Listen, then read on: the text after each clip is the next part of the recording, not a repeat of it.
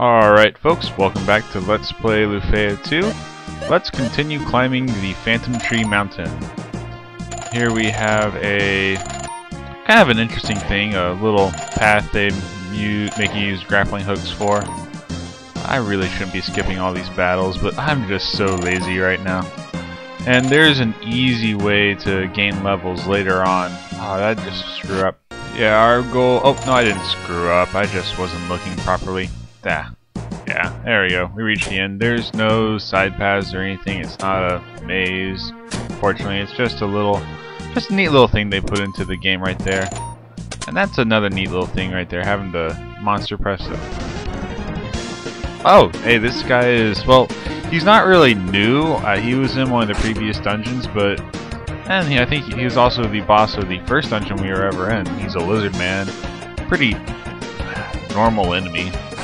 No specials, skills or anything, and really weak. Like I said, we encountered him in a previous dungeon. Okay, Phantom Tree Mountain. Let's go across this bridge here. And bombs. 1, 2, 3, 4, 5, 6. Oh, this one, I think.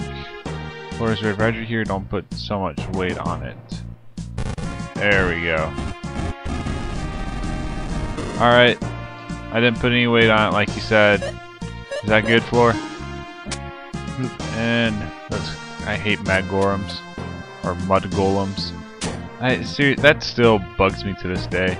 It's Jod! It's me. Yeah, the ships are destroyed, so get back to work.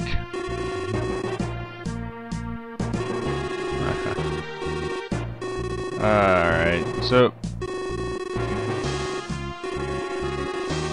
Oh, so he can get past the hordes of monsters here, but for some reason these next set of monsters are just too strong for him. Yeah, he's alive to tell the tale. But at least for helping him out, he's going to build us a ship out of the tree, so I guess that's kind of cool. Uh-oh. What do we have? Oh, lions. These are normal enemies later on. They're not anything really big to worry about. Just use some strong IP skills and spells to deal with them quickly. Yeah, we'll do Frenzy here. Don't get me wrong, they do have a strong attack, as you can see. I mean, heck, they just killed Maxim, which I wasn't expecting at all. But they're not terribly strong. They're just annoying.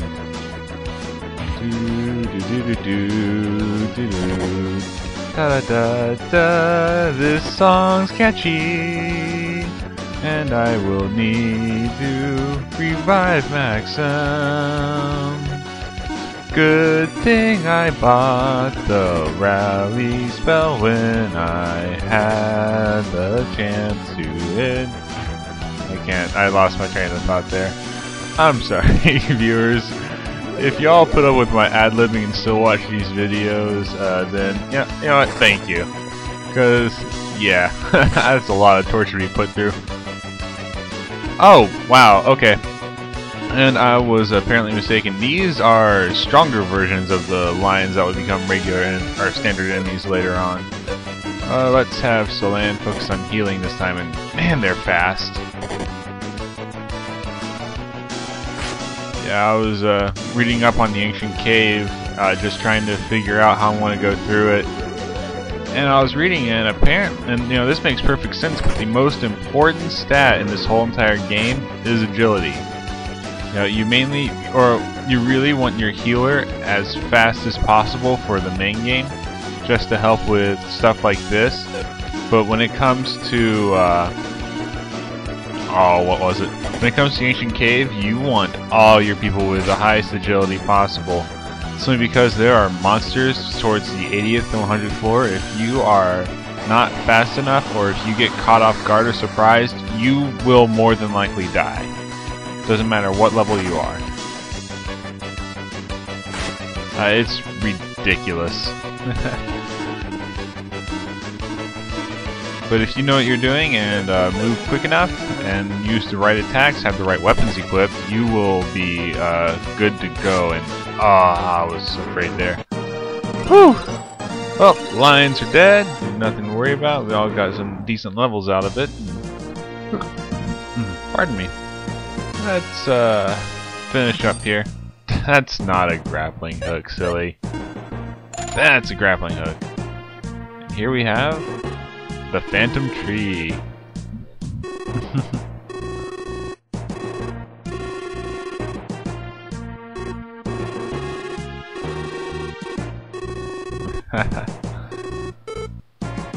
Wait, we can use warp? Ah, dang it.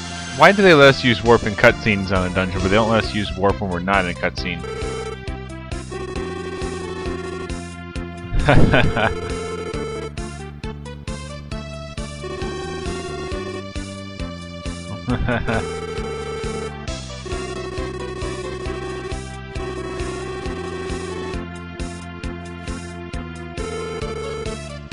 Yeah.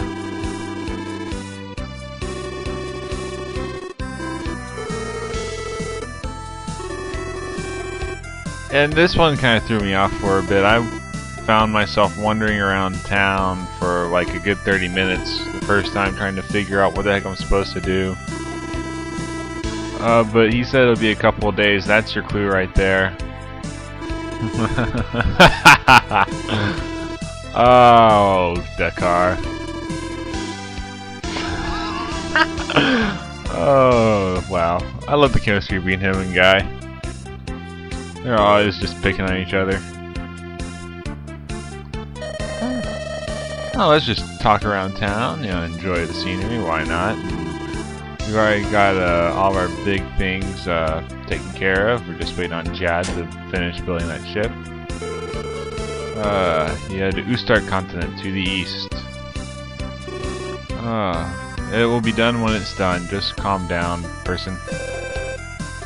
Who's Stella? Okay. And then I believe this is Jad's house. Yep. Flying your ship. Wait a couple days. I'll make the greatest ship ever. Oh, how am I supposed to wait a couple of days? Yeah. So, you know, just relax and enjoy.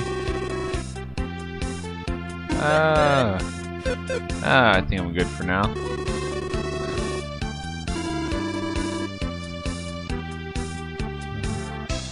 Where did he? What the? Okay. Oh, there's the guy. Yep, there's the car.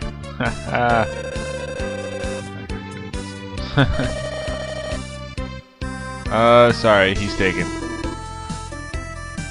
Oh, come on now, Dakar. I need to see something entertaining here. I came here for a show. I thought you did something funny.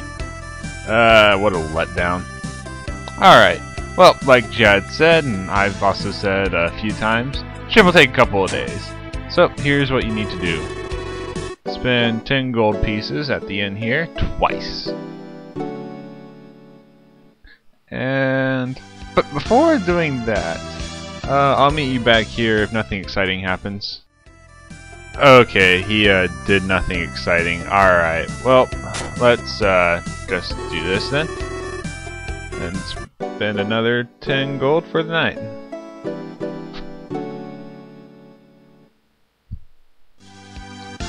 If memory serves, just walk on down to the pier and voila! We have ourselves a new ship. Yeah, newly born Margos. Oh, and Stella was the girl up top in the bar. Complaining about Jad and him just going straight to shipbuilding.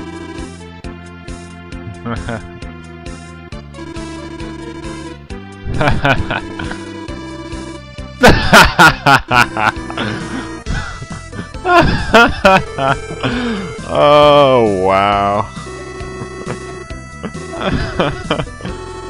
Oh, Dakar. Alright, folks, we'll head to Grubrick later. Right now, we're gonna head for Narcissus. But what awaits us when we get here? Get there! Find out next time on Let's Play Lufia 2 with your host, Senshin. Peace out.